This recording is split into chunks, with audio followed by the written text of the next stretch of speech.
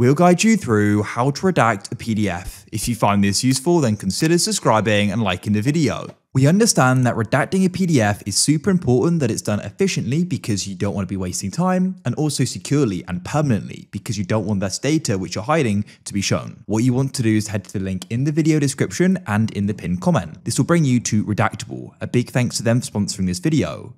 So we can actually go and get started with this for free. There is a paid version and we've got a discount code you can use if you want that.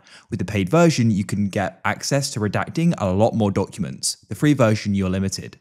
So you can go to the top right and press try for free and sign up. Go to the top right and you can press upload files. Now you can choose where you want to go and import them from or browse them. I've got one on my device. I'm doing this with a CV as I want to go and share it with others who are not employees, and so I don't want my contact details to be shown, so I can press open and then we can press upload in the top right. You can select multiple if you want to though. Then what you can do is go and press open and we'll go and see it here, and you want to click the name and it will open. Now you can choose the type of redaction you want to do. The great thing about Redactable is the auto mode. So what you can do is press auto and it will then go and scan through. It's found things we may potentially want to redact. You can scroll down and select them on the right, or you can go and click on them and then you can go and select redact. Over to the left, you're going to see some different useful tools you can go and switch between. At the top, you can switch on the preview as well to go and see what they're going to look like. When you're ready, you can press finalize redaction in the top right. It will process. Download it back to your computer. We can see what I selected is redacted. Redactable will sanitize the document and it will wipe metadata, which is protecting invisible data.